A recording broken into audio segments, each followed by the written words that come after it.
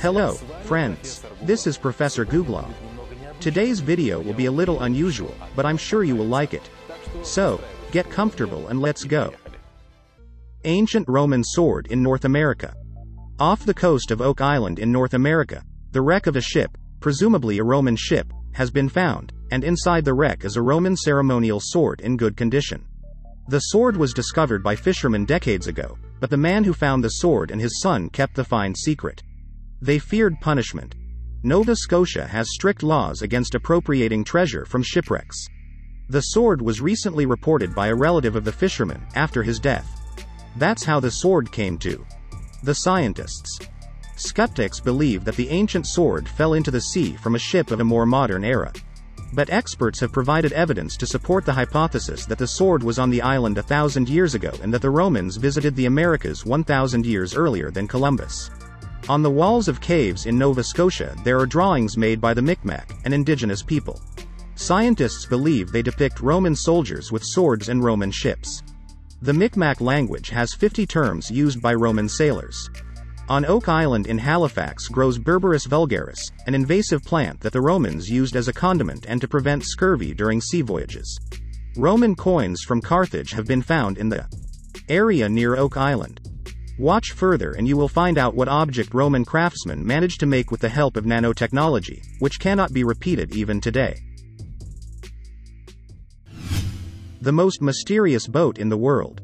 Bouvet Island lies in a remote corner of the storm-tossed Southern Ocean. It's the most isolated spot on the planet. The island is associated with one of the most mysterious seafaring discoveries the ocean has ever presented to humans. In 1964, 2 ships from South Africa were stranded on the island. The seafarers, with the help of a helicopter, tried to land on the island. A couple minutes after landing, the men found an abandoned dinghy on the island. There were no identification marks on the dinghy, so it was impossible to determine its belonging, neither its name nor its home port. 2 oars, a barrel of drinking water and a copper tank of decent size were also found not far from the dinghy. Sailors made the assumption of a shipwreck, but a survey of the immediate vicinity was inconclusive. No signs of temporary shelters or human remains were found. Since then, a variety of different versions of the origin of the Bouvet Island dinghy have been put forward, each with its own strengths and weaknesses. The most popular of them is the version of natural origin. Everyone knows that for many hundreds of years of ocean exploration, even such giant sea expanses are quite heavily polluted with garbage of anthropogenic origin, and a dinghy lost in the sea is a rather trivial find. And so, all it takes for a dinghy to appear on the shore of an island is time and a lucky coincidence. The mysterious stone egg of Lake Winnipesaukee. In 1872, construction workers were digging a hole for a fence near the shore of Lake Winnipesaukee in New England, USA. They discovered an egg-shaped stone object. They called it the mystery stone, because the artifact remains a complete mystery to science. Amateurs and professionals have proposed a variety of theories about the origin of the stone egg, but to this day there is no unanimous opinion. The purpose of this egg is still unknown. It is carved from quartzite, a very hard stone, 10 centimeters high and 6 centimeters wide. It weighs 510 grams. The surface of the egg is very smoothly worked and has various drawings and symbols on it. There are also very small holes in the top and bottom of the egg, that technologically could have been made with drills, but not in the pre-Columbian era, and not before the 19th-20th centuries. It was also impossible to determine which culture the stone belonged to based on the style of processing. The fact is that nothing like it has been found in the New World so far. This style of stone work and drawings is not particularly similar to the style of the Olmecs, nor to the Incas, Aztecs and other pre-Columbian civilizations. An alien skeleton in an Atacama cave. In October 2003, a collector of Native American artifacts named Oscar Munoz was exploring the abandoned Chilean town of La Noria in the Atacama Desert. He discovered an envelope containing a small humanoid mummy. Its length was about 15 centimeters. Externally, the find had a good preservation. Even hard teeth were present. 2 unusual features stood out. First, it is only 9 pairs of ribs, as opposed to the 12 pairs of ribs usual for humans.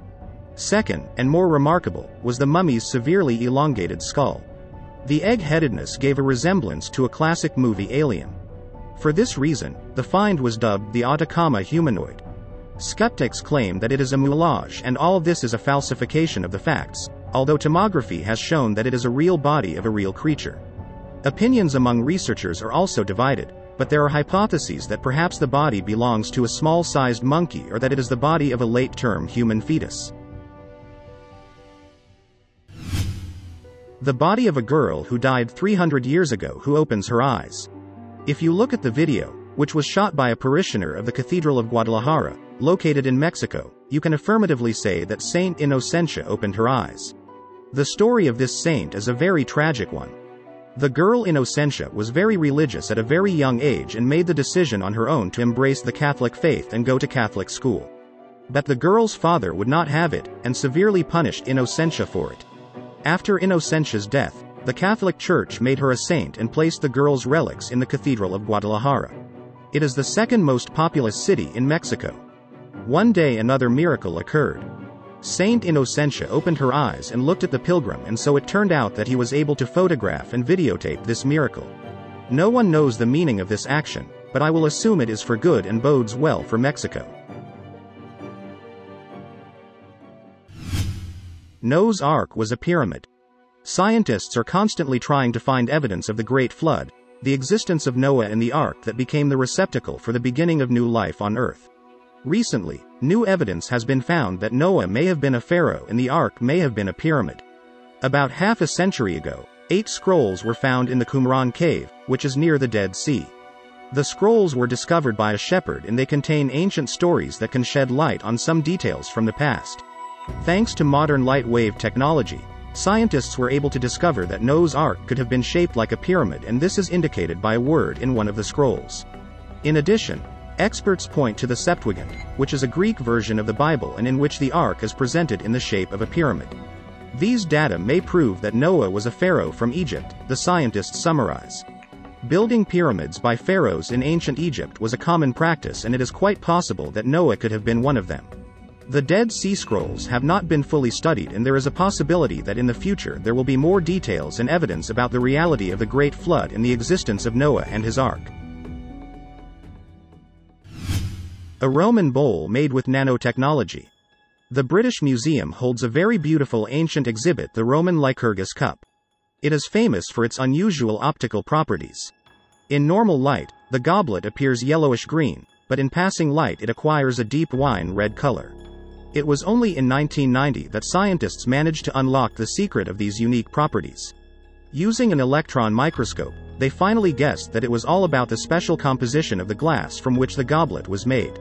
There were 330 particles of silver and 40 particles of gold per million particles of this glass. And the silver and gold contained in the glass had the size of nanoparticles. Only in this case the glass has the ability to change color, which is observed. Of course, the question immediately arises: how were the ancient antique craftsmen able to perform work literally at the molecular level, requiring both the most sophisticated equipment and the highest level of technology?